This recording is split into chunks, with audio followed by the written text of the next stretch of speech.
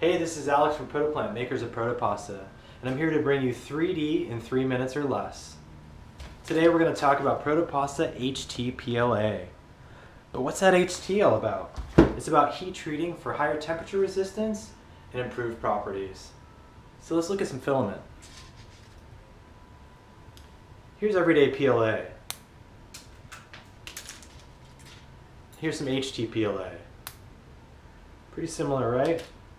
Here is some HTPLA that's been heat treated in an oven. Tough, strong, just like your parts will be after you bake them.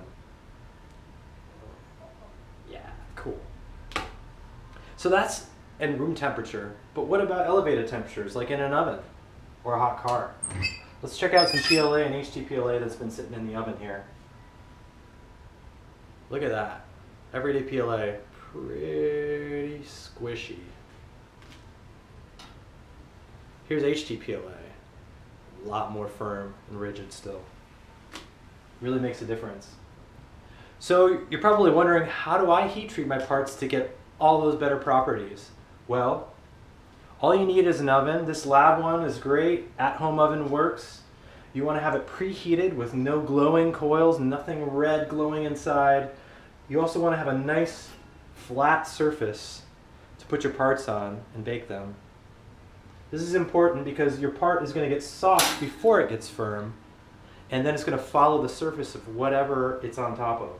So if you want to put a flat part in and get a flat part out, put a flat surface in. If your part's something intricate with supports, leave those supports on so that you maintain the part's shape. Great, so you want to put your oven at 100 to 130 Celsius. In as little as 5 minutes, you can get a part like this, transformed from that. That's right, your part starts all translucent like this and turns opaque.